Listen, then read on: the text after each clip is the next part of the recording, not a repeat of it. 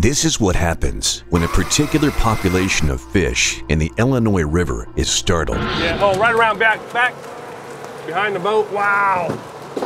Watch out, they're everywhere. These are silver carp, the most notorious of the Asian carp family.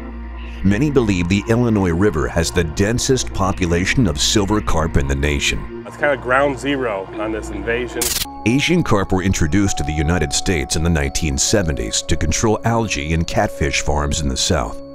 In the 1980s, floodwaters allowed the carp to escape and infest the Mississippi River basin. When it comes to the river systems, if it's connected, if it's got a direct connection to the Mississippi or the Illinois River, it's going to have these fish in it.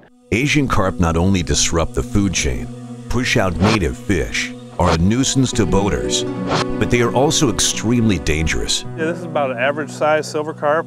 This is the one that can hurt you when it jumps.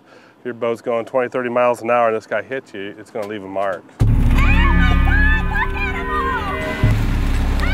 It was a flying silver carp that broke this woman's jaw as she participated in a sport created for the sole purpose of hunting this nuisance fish.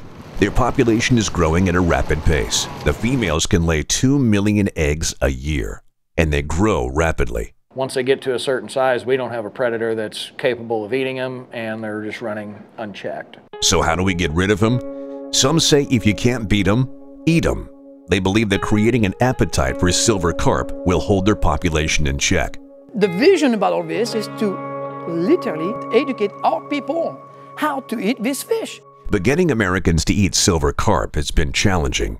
People in this country just don't seem to want to pick around the bones. The biggest problem with these fish are that the fillets are filled with bones. Now there is concern that Asian carp have a path out of the rivers and into the Great Lakes through the Chicago Sanitary and Ship Canal. So a multi-million-dollar electronic barrier has been constructed to potentially stop the migration. With the barriers in place, we are effectively plugging the biggest hole for the movement of these fish. It would be very difficult for fish to just swim right through this waterway behind us.